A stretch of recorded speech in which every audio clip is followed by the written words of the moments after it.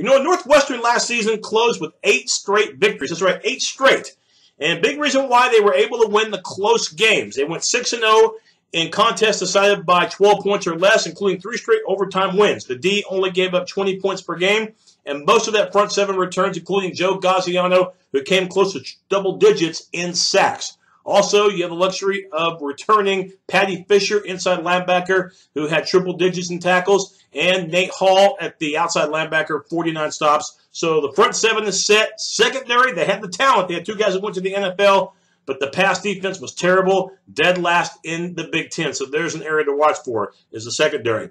Offensively, Clayton Thorson, he's back. Well, we think he's back. The knee hopefully is fine for the Northwestern QB. Torn ACL in last season's Music City Bowl, so all eyes are on him. If he can't go, you're going to have to rely on T.J. Green.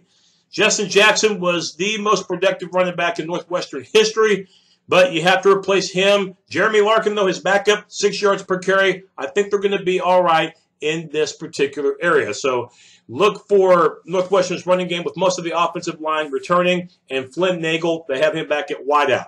The Northwestern schedule, it's brutal. You open up the season, conference play at Purdue, an up-and-coming team. The next week, Duke. Remember the Blue Devils last year slaughtered Northwestern, but at least you get them in Evanston this time.